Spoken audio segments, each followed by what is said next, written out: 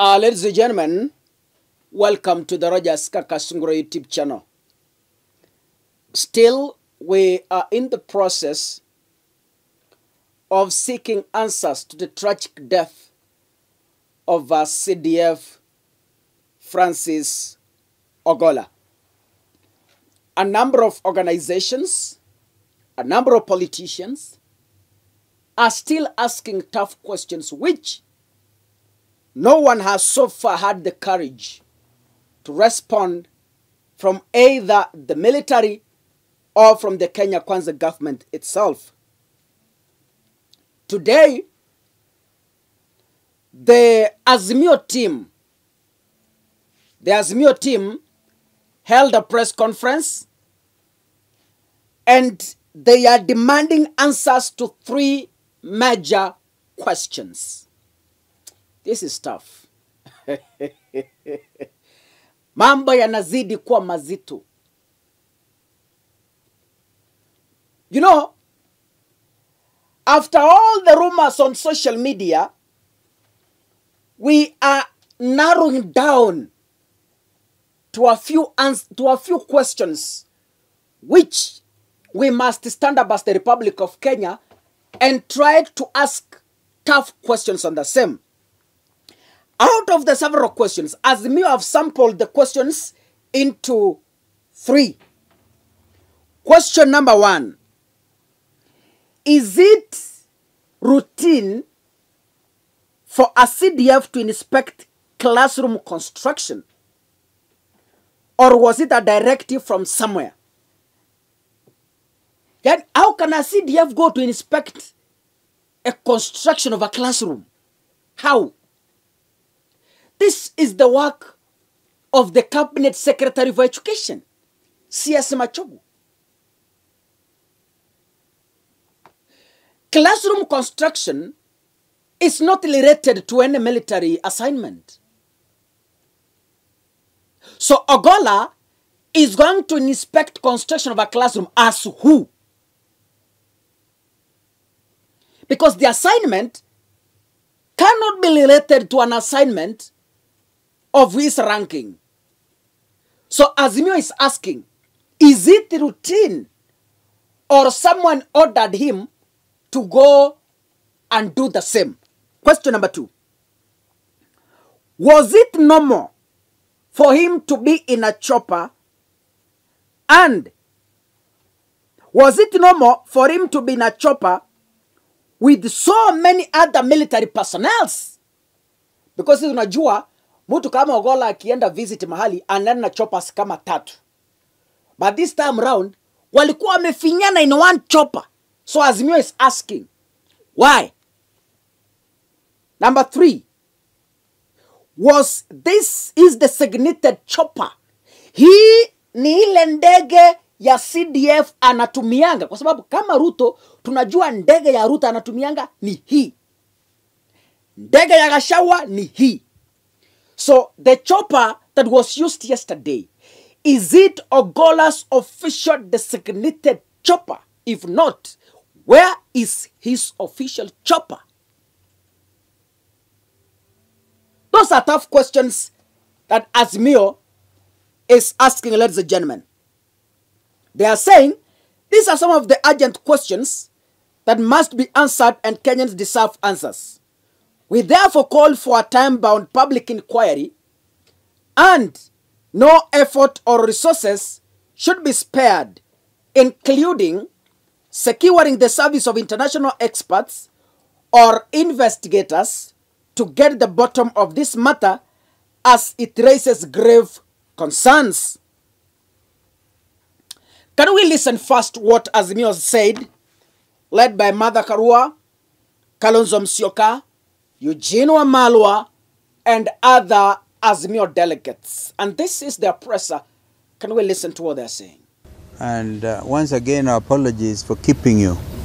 We had to accompany Jacom to go and say pole to the family, to Mama Eileen and the family. We found they are quite a big team. Today we are going to have our sister mother read a joint statement regarding the tragedy that is facing this country. So, our sister mother. This is our statement on the tragic helicopter accident that claimed the life of General Francis Omondi Ogolla, Chief of the Kenya Defence Forces, and 9 officers. Azimio la Umoja One Kenya Coalition joins all Kenyans and indeed the world in grieving the tragic loss of the Chief of Kenya Defence Forces, General Francis Omondi Ogolla.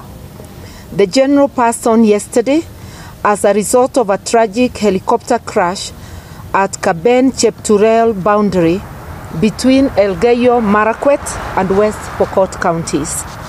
General Ogolla died in the course of duty alongside 9 other officers, Major George Benson Magondu, Brigadier Swale Said, Colonel Duncan Keitani, Lieutenant Colonel David Sawe, Captain Sora Mohammed, Captain Hilary Litali, Senior Sergeant John Kenyua Mureithi, Sergeant Cliffons Omondi, and Sergeant Rose Nyawera. This is devastating, not only to the country but more to their families. Fortunately, the brutal hand of death left behind 2 unidentified survivors whom we wish a speedy recovery. We also ask that they be secured and afforded the best treatment that we can afford. We will always remember General Ogolla as a devout patriot and dedicated soldier to the Republic of Kenya from the day he graduated. He has been through multiple tours of duty and ultimately as the top soldier in Kenya, the Chief of Defence Forces, the CDF. He was revered by his colleagues at home and abroad. He has had a service of 40 years. Kenya's 11th CDF was a focused visionary whose impact on our disciplined forces, indeed our nation, will be greatly missed. To General Ogolla's family and the families of the other fallen soldiers, we offer our deepest condolences. At this most difficult moment, we stand with them and our prayers are with them. As Azimio, we are deeply concerned that the Kenya Defence Forces have had several other accidents in the last 12 months, including yesterday's tragic crash.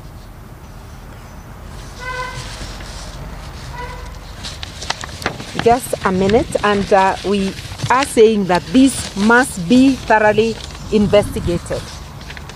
We are aware that it is the Kenya Defence Forces that secures the flights of their commander-in-chief, as well as of their top officer, who is the CDF, the Chief of Defence Forces. They have done so successfully since independence, and yesterday's accident was unprecedented. We are therefore saying that this is of great concern to Kenyans.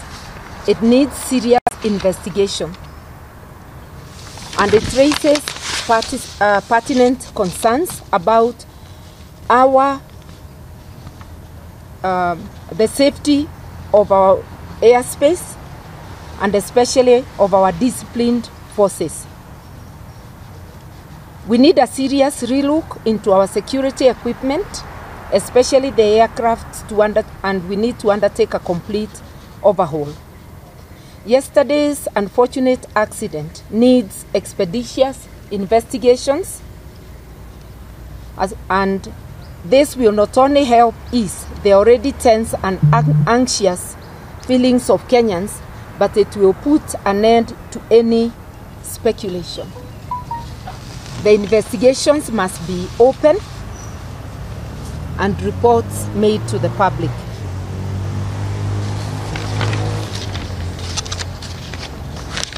We also wish to ask the Ruto administration to consider the welfare of our disciplined forces and their families.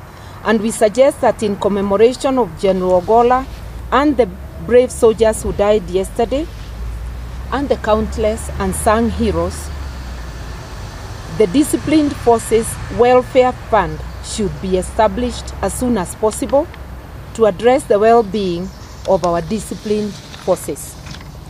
The questions Kenyans are asking, in conclusion, is whether it is routine for the Chief of Defense Forces to go and inspect construction of classrooms. Was this a plan within the military, or was it a directive? There are many questions which beg answers. Even the visual images of that accident, I don't want to say anything more that may prejudice investigations. They leave us with anxiety, and answers are needed as soon as possible. Once again, our deepest condolences to the families of General Ogolla and the 8 gallant officers who perished with him, and our prayers for quick recovery for the 2 survivors.